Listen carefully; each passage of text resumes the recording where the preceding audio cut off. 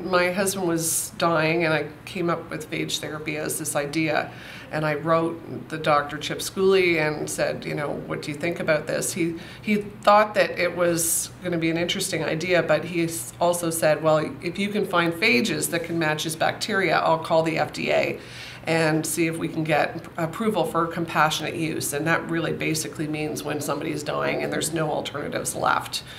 And it didn't take much convincing in a way, because the doctors already knew that they didn't have anything left in their arsenal to kill this organism. And but it was interesting because when Chip contacted the FDA, he thought that he was going to have to present all of this data on what phage was, and he went back to the literature himself and brushed up on it because it isn't something that, you know, we all learn about.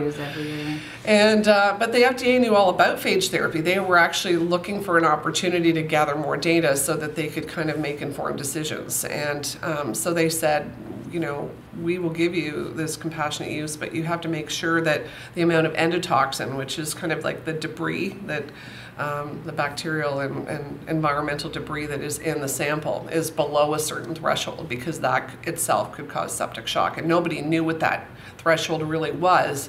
But Chip was talking to experts by now, as was I, and it was pretty clear that because he was fully colonized with this bacteria, that we were going to need to treat him intravenously. And that was what one of the real innovations in this case was.